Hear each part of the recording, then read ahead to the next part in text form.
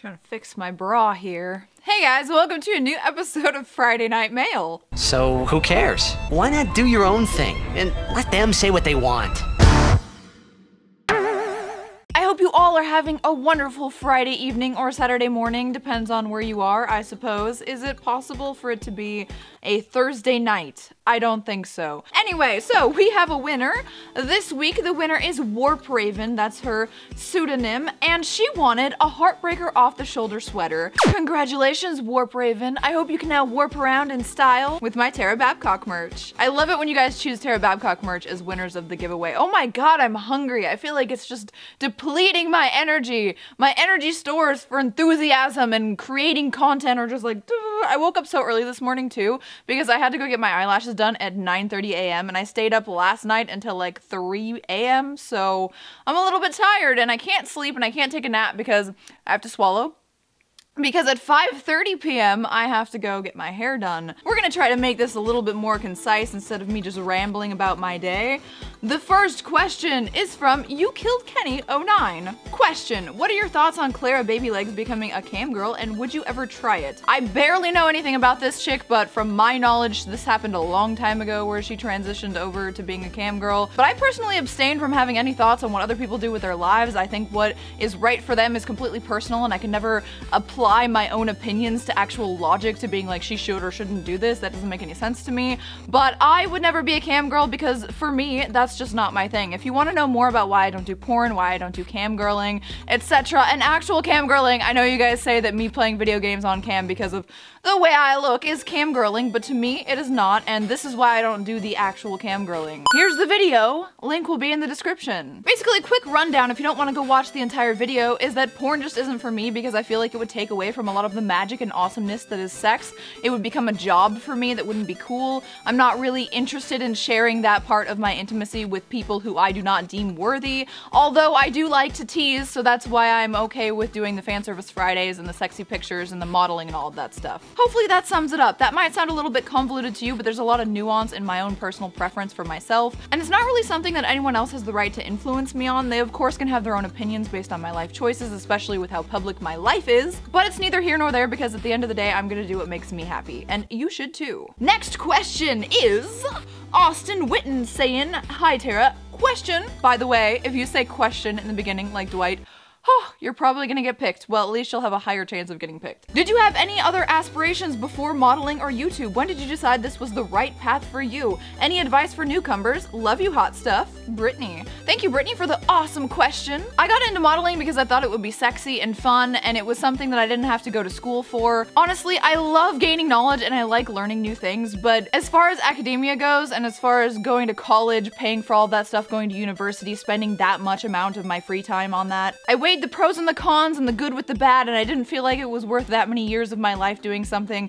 so expensive and so unnecessary when I could still read and discuss the things I wanted to learn about without actually going to college. Trying to achieve a very far-fetched and specific profession like criminal psychologist just didn't seem fun to me. It didn't seem worth it. Being a writer didn't seem fun or worth it or profitable. I could be my own boss and an entrepreneur as a model, and sex and sexuality just come so naturally to me that it made sense. But honestly, in the long run, I did find out that modeling was not for me. I don't like the traveling, I don't like the interpersonal communications, I don't like the people in the industry, agencies and releases and all of that stuff is just not fun for me. So while I still adore the aspects of modeling that I got into modeling for in the first place, those are highly diluted by all the things I don't like about modeling. I'm so fucking happy that I was able to be successful somewhat on YouTube and Twitch because those are the things I really love. Those are the places I feel like I really thrive, where I'm able to be sexy and have an opinion, talk about philosophy, talk about ideas, just be myself, tell you guys stories, bridge the gap between entertaining blonde bombshell and intellectual that likes to talk about philosophical topics. And then combining those two personas with gaming right in the middle, my favorite hobby of all time. It's just,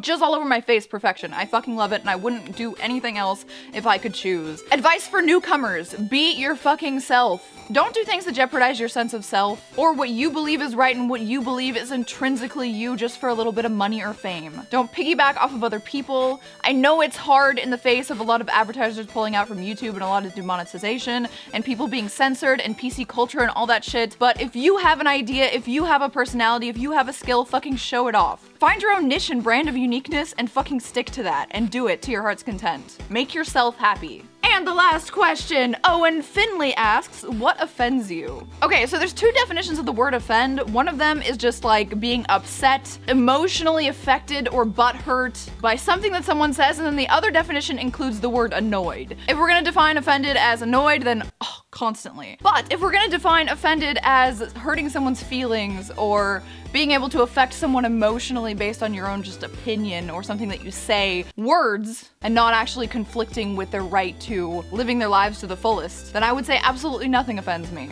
I feel like being offended is a wasted emotion. It makes no sense logically or rationally, especially when it comes down to the words that people say on the internet hidden by anonymity who you're never gonna see and are never gonna affect you. I've never understood someone's opinion offending me. I have my own opinions on myself and that's all that matters. I have my own self-esteem and confidence, and no one can waver that just because they have their own personal opinions. I understand the difference between opinions and fact, and I understand that the world does not have one congruent opinion that actually transfers over to fact. So if someone says I'm fat, I'm ugly, I'm stupid, I'm annoying, my content sucks, my fucking tits are floppy, whatever, that's what they're seeing and not actual objective fact. So it doesn't make any sense to allot any of your time and sorrow to these people when your opinion is all that matters. And if you think your tits are floppy and you're fat and you're boring and stupid, that's something you personally need to work on, and someone harping that on you or agreeing with your opinion shouldn't make any difference. I hope that answers you guys' questions. As always, if you have any questions, please post them in the comments. My comment section is always open if you have any criticisms to anything I say,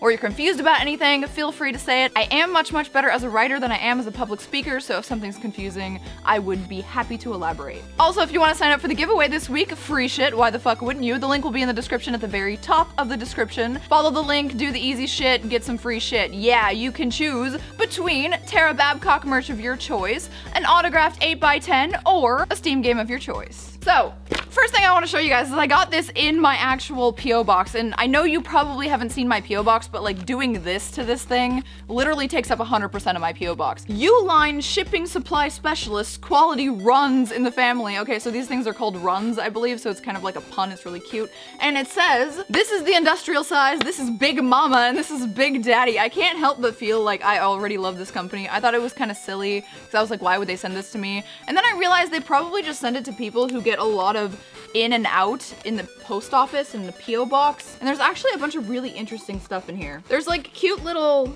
icons for things that need to not be refrigerated or to not be frozen or keep frozen. It's like a little penguin in a tuxedo. Very fucking cute. A lot of stickers you can get.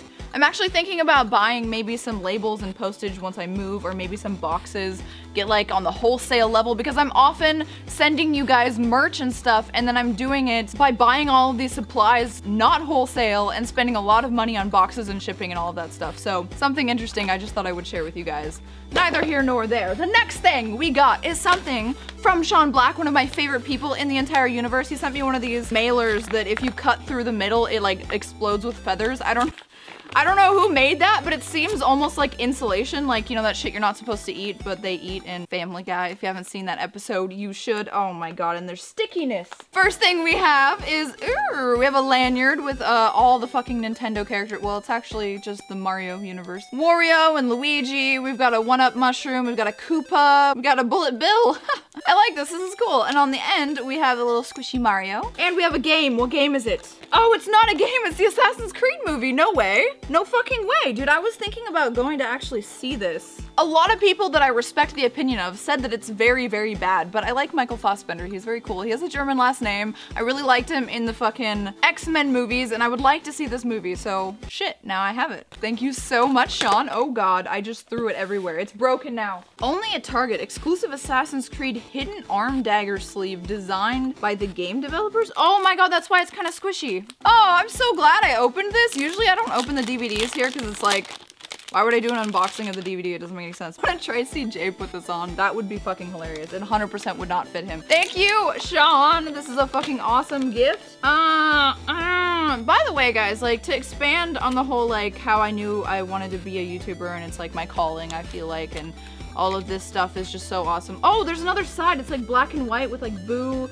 and Chain Chomp. Oh my god, and like a dead Koopa. I fucking love it. The happy side of the universe and the bad side, or the dark side, I guess you would say. But anyway, to expand on all of that, I just want to thank you guys for giving me this platform. I want to thank YouTube for existing, as many problems as it has. It's really awesome that something like this exists where we can be self-sufficient while not having to deal with all the technical difficulties of running and promoting our own websites. The community here on YouTube is amazing. Even though there are some trolls and some toxic people, it always has thought-provoking conversations down in the comments for me. You guys are part of that community and I love you so much. Thank you for letting me be here and letting me continue to be here. And I'm saying this mostly to my patrons because, as most of you know, ad rev is shit, especially for someone like me who is not advertiser friendly. So I'm really appreciative that you guys like my stuff enough to continue watching and to sometimes even support in a monetary fashion. That's just fucking amazing. Aw, is this from DeNewGuy? DeNewGuy got me some headphones. He asked me what color and then I said red, and then he said, well, red's more expensive, and I said, well, don't get red then, and he said, well, we've already committed to red, and I can't believe it. He did it. Hey, sexy bass junkie. I think you're a bit of a bass junkie, so here you go. Heart, I'm loving the sound. I hope you'll enjoy. Heart. Note, if the headphone starts wheezing, then the battery is dead. Much love. Guess from who? Obviously, DeNewGuy. By the way, if you watched yesterday's video, you will see that DeNewGuy made me a fan fiction fucking smut-tacular awesome story that I made into a video because we're trying this shit out. So if you want to see that, I will post a link in the description. I will also post a link to his gaming channel. He is a gaming YouTuber. Thank you so much, DeNewGuy. I don't know if I should be doing an unboxing of these. I guess not. They're just headphones, right? They're really cool though. Like, look, it opens like that, and then I guess we're just doing a mini unboxing here. It's got it's got a fucking little bag that's like really satiny, and then here are the headphones. He knows that I like headphones to have a lot of bass when I'm listening to music, so he found these and bought them for me. So it comes with a AA battery and the cord, which has like a remote on it. Should we just listen to some music? Let's listen to some music with this. Oh my god, okay, it has a bass slider on the back of the thing or whatever. Yeah, I think I have it on backwards or something, so let's see. I think I have it on backwards. Obviously, I was just screaming at you probably.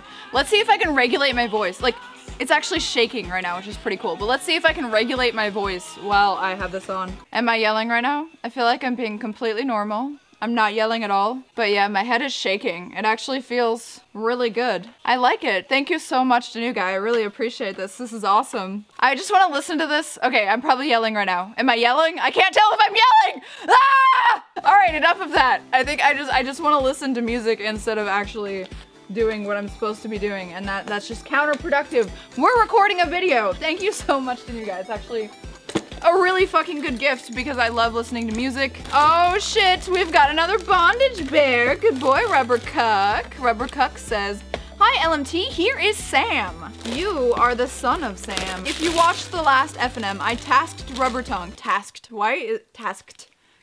Why is it so hard to say? I just burped, sorry. So I tasked Rubbertongue, I always say tasked because tasked, is it my accent? I don't fucking know. I told Rubbertongue to get all of these bears. He already got me, it's Ray. He got me Ray last time. This time he got me Sam. Now he needs to get me Charlie, Jesse, Billy, and Dakota. It's so funny because they actually put the nose and the eyes on the bears that are gonna have their faces completely covered. He's got a fucking actual leash. This is more Rubbertongue than the last one, I feel, because the leash, I need to get Rubbertongue like a legit leash that he can discreetly wear at all times. I actually have a present lined up for him because he edited a few videos for me, so he's been a good boy, but he's also been a really bad boy, so I don't know, I'm conflicted. Anyway, his ass is just legitimately out. Like, this is the anal rape bear 2.0. You just fucking, 2.0, what's 1.0? I don't know, what the fuck? So, you put him on his all fours, and then you fucking hold him by his leash. You wrap it around his neck, like, really tight, and you fucking while you fucking ream him anally. I don't see any problem with this. If you do, post in the comments so we can identify the cucksters. Good boy, Rubber Cuckerino. Rubber got me another bondage bear. 2-in-1 video, Rubber? You're supposed to make sure that 2 are not in one video. Like, that's just good pacing, okay? Lovely LMT, please meet Billy. This is Billy, the fucking bear that likes to be tied up as fuck.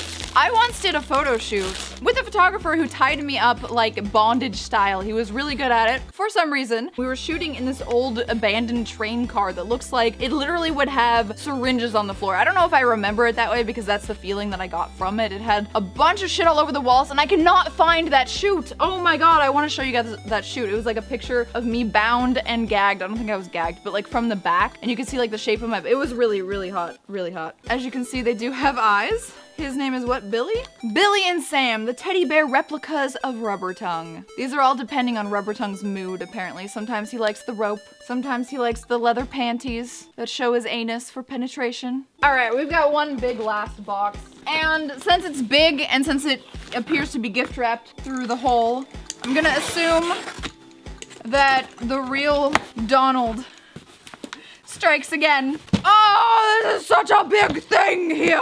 Please don't be Donald, or do be Donald, I can't tell. Oh, it's from Donald. I heard you were a big fan of heavy metal, so I thought you could use this. Take this out of the box and try it out on camera. It would be awesome. Love, Donald.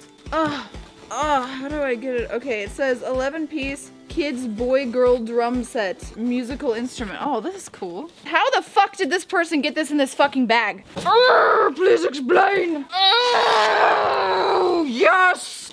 Musical studio drum set, large bass drum with foot pedal, 2 medium drum, 3 small drum, cymbal, and drumsticks. Oh my god. It's for future rockers? What about current rockers? I'm a current rocker. What do you mean future rockers? Like, literally like, still a fetus in the womb? Ah! Things are falling everywhere. Ow! I cut myself. Everything's in here. I don't know how to set this up. Oh, we got some drumsticks, bitch!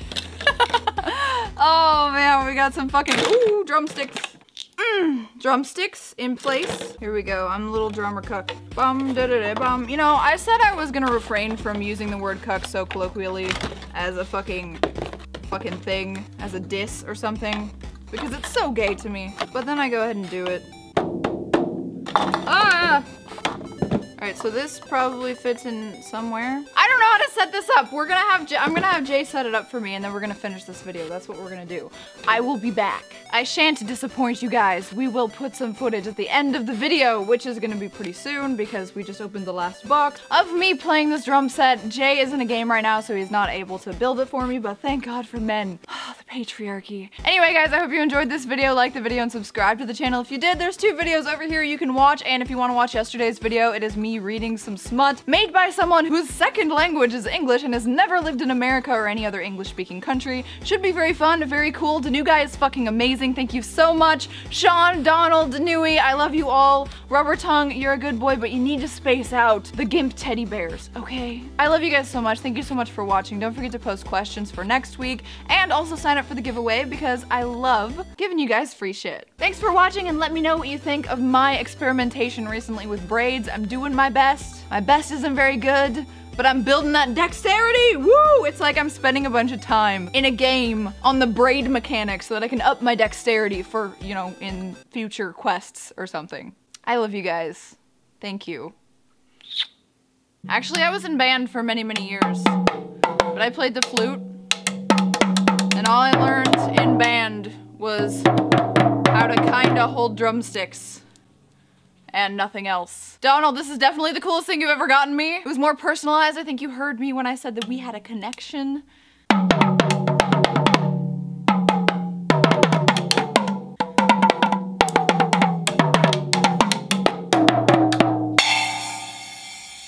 Bye, guys.